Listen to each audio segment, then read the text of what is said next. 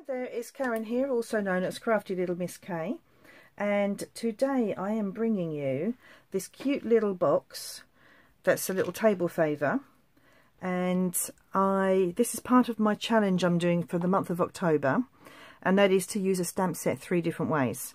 So the stamp set I chose was Butterfly Gala. I love butterflies, and so my projects have been, the first project was a birthday card, and that was for my best friend because she loves butterflies, and there's a picture of that on my blog, which there'll be a link to down below. Then the second challenge I did was I was making a little jewellery box, and if I just bring one in that's actually got the item in it, so these are all using the Stampin' Up! In colours for 2019 to 2021, and they've got bookmarks in them, lovely bookmarks, and these are little glass balls with little petals inside. And I've made 2 of these because I am going to a craft retreat and I wanted to take a couple of special gifts for a couple of special ladies who are going to be there. Okay, so that's those. So those are nice little jewellery boxes. And then these are going to be table favours for the craft retreat I'm going to. So this is my 3rd project using the butterflies. And I'm making lots of these so I can give everybody a cute little treat. So apart from the stamp set, I've used a 1-inch circle punch, and that's to do the circle here. There's a 1 1/8 scallop circle punch, and that's to do the glimmer paper. If I just show you, because I've actually punched a piece out ready to put on. So that's the glimmer paper, that pretty little sparkle. And then somewhere on my desk, here it is the butterfly all ready to go. All I've got to do is stick it onto the glimmer paper and then put some Wink of Stella just to bling up the wings, because I don't know if you can actually see that in the light, but it comes up as shiny, I think, as far as I can tell, but it's actually it's pretty because it's all glittery. Okay, so inside, if I move everything out the way, so inside the little case, the little box, and this is, there's no cutting. Once you've cut the piece of paper to size, which I've done here for the project I'm going to do today, once you've cut it to size, there is no more cutting. Okay, it's a self-close box once you've glued the side down there. You can put a little glue dot in there. That I was inspired by a lady called Angie Judah, who's also known as Chicken Scratch, and this is the thing I saw on Pinterest, and I was looking for tiny little treat boxes, and these caught my eye because she's used the butterflies like I did, like I'm going to use. And so thank you very much, Angie, for your inspiration. I've ordered her measurements slightly, so my measurements won't be the same as hers because I've made my box slightly smaller. Excuse me. But you open up in the same way, and inside are a couple of little tic-tac cases. Okay, so like I said, these are little table favours for the other ladies who are going to the craft retreat today. So let's get started, shall we? So you need a piece of designer paper, which is, and this is really good quality paper as well. It's quite thick, you know, it's not flimsy like some of the stuff you can get.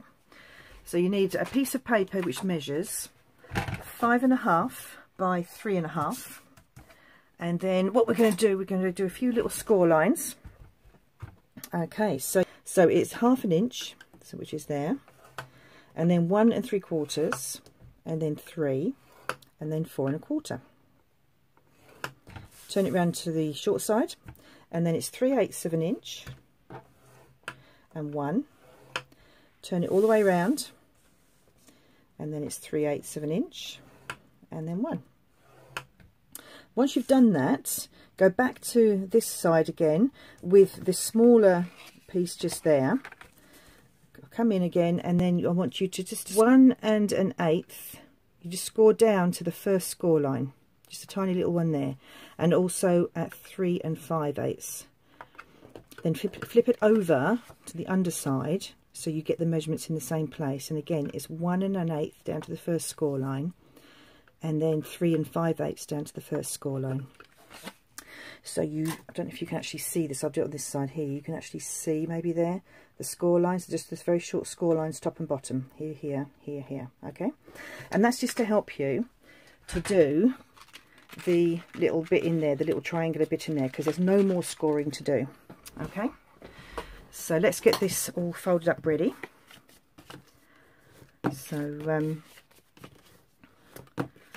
yes, this has been interesting, this challenge. I've not done this before, where I've just done lots of projects other than like maybe a multitude of cards or something, but I've not actually done 3 different things. Although technically I suppose a box and a box isn't really 3 different things, but I see it as a table favour and a jewellery box. Yeah, so 3 different ways of using the same stamp set, and it's made me stop and think of how I want to use the stamps that I've got. Okay, so let's bring those over. That's the ones for this project. So on that narrow panel here, I'm going to put some tear and tape on. You can use glue if you want to, but normally I usually use wet glue. But just for quickness, I'm going to be using this, and then what we'll do is we'll start sticking it together. And that is the only adhesive you need, unless you want to put a little glue dot in there just to hold, or a couple of little glue dots in there just to hold those closed. But it sits quite nicely closed. They are slightly gaping, but only very, very slightly. And I can always give them a little tweak like that before I put them on the table on Saturday. Yes, I'm travelling up to the Midlands. I live in the southeast of England, and I'm travelling up to the Midlands tomorrow to meet up with some lovely ladies who I've met at Stampin' Up events. And then we're going to, a few of us are going to go on to the craft retreat afterwards. Okay, so once you've got your little box here like this, make sure you're using the part where it's got the little score lines, and just pinch until it meets at the top like that, and then just give it a pinch, a really nice strong pinch, and then push to do that. Okay, same this side, little pinch. Okay, I don't want to bend that bit. Let's try that again. Okay, so little pinch. Once it meets, hold it together, and then just give it a little push just to do those little lines there. And that's it. That's it, done. All you've got to do then is decorate. So let's pop in my little treats that I've got, the little mini Tic Tacs. Oops, they do fit. Like I said, I've made this slightly smaller than the one that Angie did on hers. So that it fitted these, because hers was slightly bigger. I think hers took a Ferrero Rocher, which may get in there, but I think it's a little, because it's a little narrower this way. Hers was more square. Okay, so once that's done, you'll get your, I mean, like I said, I've pre-done some of this. So you've got your glimmer paper, which is the 1 1/8 circle, scallop circle, and then your 1-inch circle.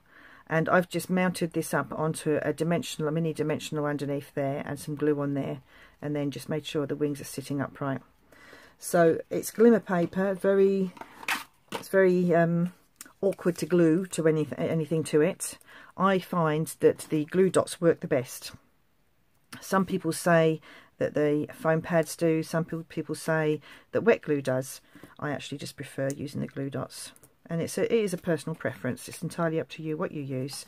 But we want to make sure, I'm only going to put 3 little dots on there. I'm going to make sure that that sits nicely on there.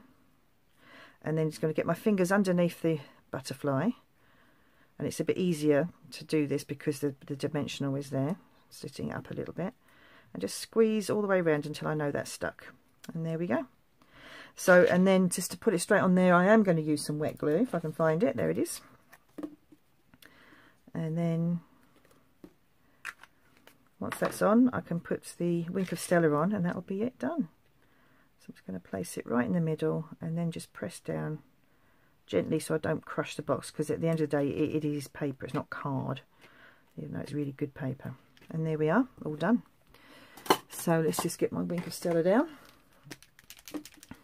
I love this stuff. It just adds that really subtle glitter to everything. There was a lady in my craft class, the first time she used it, she actually went, ooh. So obviously she went and bought some. Okay, so there we are. And I'll need a few minutes just to dry off.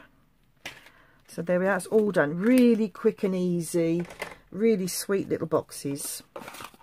And like I said, I've made tons already. I've got them in a little gift bag in here, lots of different ones, all the different colours. The blue and the green one, there we go. All the different colours, and they've all been winked of Stella to as far as I can, you know, loads and loads and loads. I might go over that one again, that one's a bit subtle on there. So there we are. So move this out of the way. So yeah, I've got a bunch of these already for the ladies who I'll be meeting on Saturday. And yeah, I hope you like it. Nice and quick. If you'd like to have any of these products, they are available from Stampin' Up. And if you look on my blog, I've got a little link to the Stampin' Up shop where I get named as your demonstrator, which means I can send you a little thank you gift. If you spend more than £30, I'll send you a little thank you gift. There is a restriction to, because I live in the UK, you can only order from me if you live in the UK or certain countries in Europe. If you live further afield than that, then you'd have to go to your own country to buy the supplies. Thanks for watching. Hope you enjoyed it. Hope you have a go. Let me know. Bye bye for now.